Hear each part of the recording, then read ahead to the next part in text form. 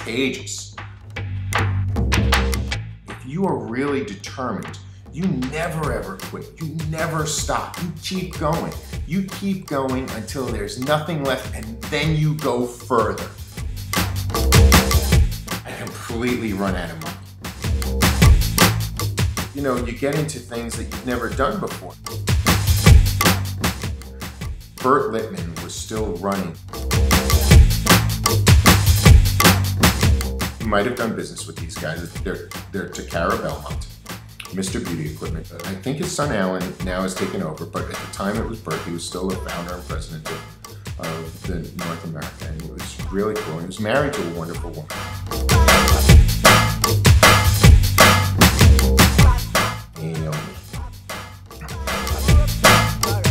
I used to go there, almost like a religion. Some people went to church.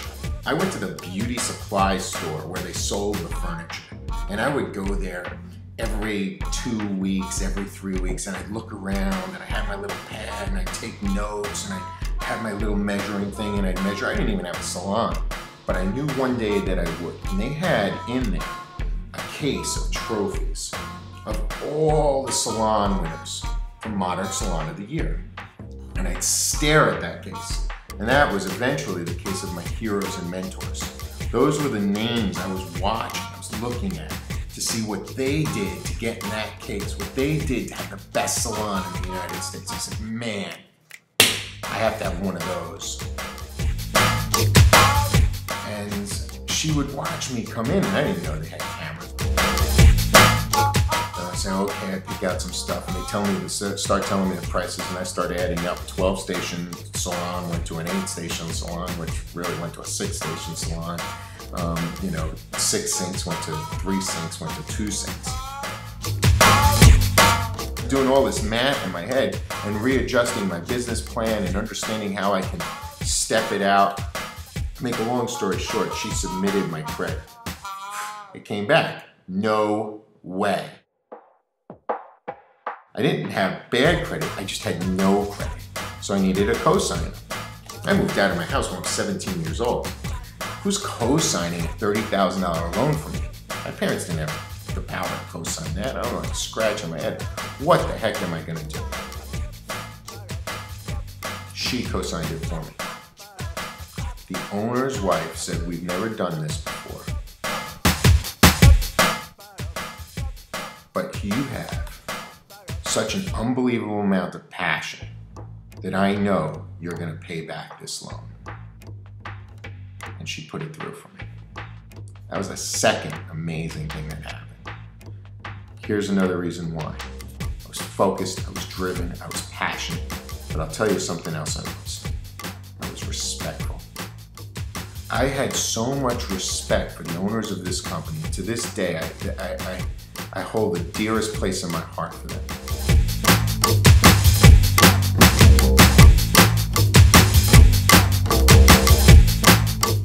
In 1997, we won Modern Salon of the Year, Salon Award of Special Distinction, and our trophy is up in that cabinet. And that was just an incredible, incredible achievement for us.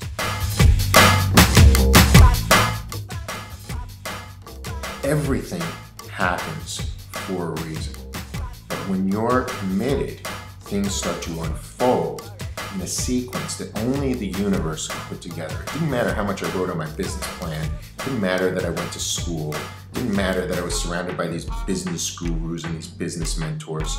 Not one single business mentor would ever tell you that if you were passionate and respectful, that someone might be an angel and come down and co-sign your loan.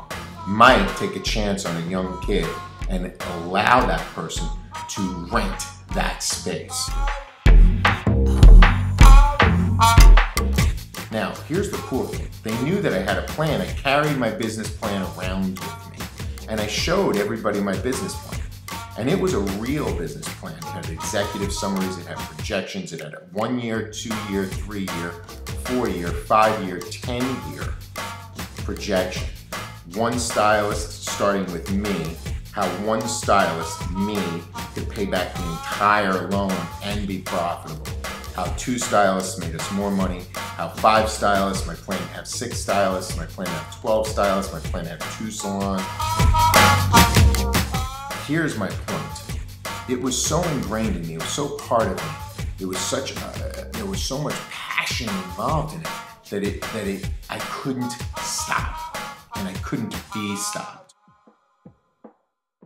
If you're gonna really take this seriously, anything you do, it doesn't matter if you want to be a salon owner, or a spa owner, a musician, you want to own a tattoo parlor, I don't care what it is. If it's unconventional, you're going to need help because people, business people, don't understand unconventional things. They're not trained to. They understand franchises. McDonald's, prove it. Burger King, it's proven. Pizza Hut, Subway, Dunkin' Donuts, Starbucks. These are big, giant corporations that do corporate breakdowns. This is what you need to understand. They don't understand you, and you need to help them understand you. And the easiest thing to understand is passion, focus, intention, being prepared. So I had my business plan, I got my lease, somebody co-signed for my furniture. I ran out of money. Bottom line. As soon as I got the furniture, they told me I needed all these things behind the walls called cats. I didn't know what a cat was, but that's how they hung the mirrors, they hung the stations. And so they assumed, you were doing a build out. I wasn't doing a build out, there were walls. Why would I think that I needed to do anything? I thought I was ready to go. We had to tear all the walls down, put these things, threw me off budget, threw me to my timing off by 4 or 5 weeks, and I was running. Here's the thing, I did run out of money. And then what do you think I did? Well, after I was done having my little mini breakdown because all of my whole life was thrown into this, I picked up a book. What it is, it's a collection of stories about people who've overcome these amazing odds. What I am telling you is that his faith guided him, and he broke it down. The building was, let's say, $2 million to build.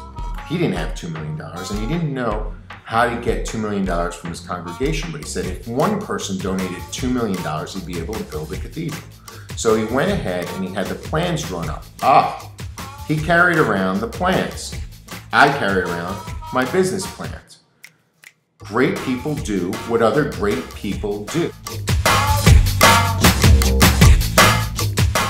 Success leaves clues. You've heard that before. It's not new. You gotta live it.